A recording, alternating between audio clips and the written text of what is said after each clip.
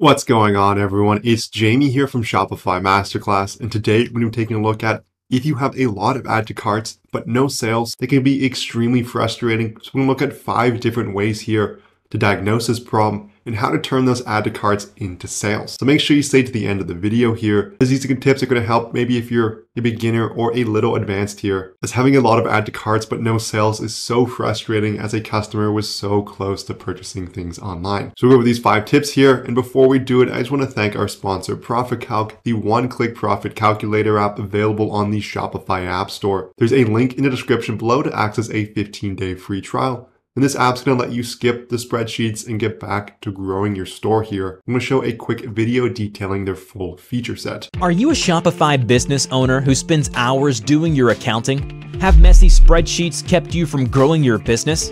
Discover Profit Calc, the affordable and easy to set up Shopify app that crunches your numbers in just one click. It automatically syncs with all your accounts and expenses to calculate your profit, displaying everything in an easy-to-read dashboard so you understand your business in real time. Start for free on the Shopify App Store today. Let's dive into our first tip here, and that's simply going to be using cart recovery apps. So if a customer has added something to their cart, they are very close to purchasing a product, but something might come up in their lives. Maybe they're on a bus and they don't want to whip out their credit card. Maybe someone distracted them and they have to get back to work, or their kids are calling them. Many customers add things to carts with the intention of purchasing them, but things come up in their life. So it's important to remind them to say, hey, your cart is still here. You can come purchase your product. Telling them along the lines, don't worry, we've saved it for you. And so you can accomplish this through many different mediums. There's email, Facebook Messenger, WhatsApp, SMS. The best way to set this up is just to be going to the Shopify App Store. If you search cart recovery, there's apps on WhatsApp, there's email here, push notifications, SMS marketing. There are tons of apps available to accomplish this for you, and they are very easy to set up. This is going to really boost your cart recovery here, as you can send multiple messages over multiple days to get a customer to come back and purchase your product, as they were so close and you're going to nudge them over the edge here. Tip number 2 is going to be free shipping.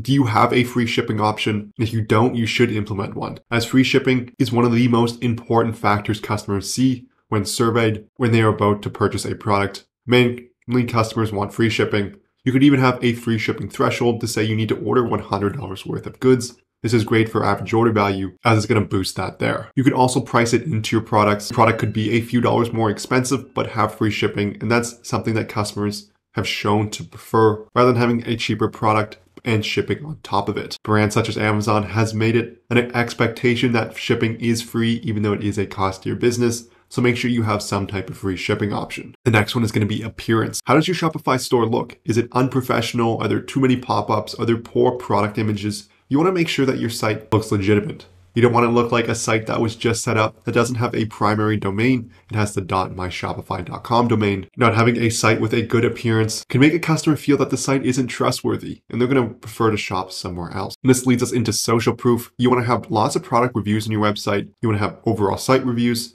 as you want to answer the question, how can I as a customer trust this store that it's going to send me my product? I'm going to get what they promised. There are many scams online, so you want to make sure that a customer feels trust with your brand. And reviews and social proof are a great way to do that. If you are a drop shipper, a great way to do that is to get an AliExpress review importer, as you can import the reviews from the same products you're shipping out into your Shopify store to create social proof there and that sense of legitimacy. As many people on AliExpress leave reviews with images, which are great as well. And as a regular store, you want to get some apps here to help collect social proof, such as Yopto is a highly regarded one. Judge Me, as well, as it's going to create automatic emails after a customer has ordered to get them to generate a review, which can further add social proof. And this is something that's going to compound over time. As the more reviews you get, you should be getting more Shopify sales, which are going to lead to even more reviews and so on. The 5th and final tip here is going to be policies. So what are the policies on your website? How do you return a product? How do you exchange a product? You want to have these in place, as the customer is going to ask, will my item be as expected?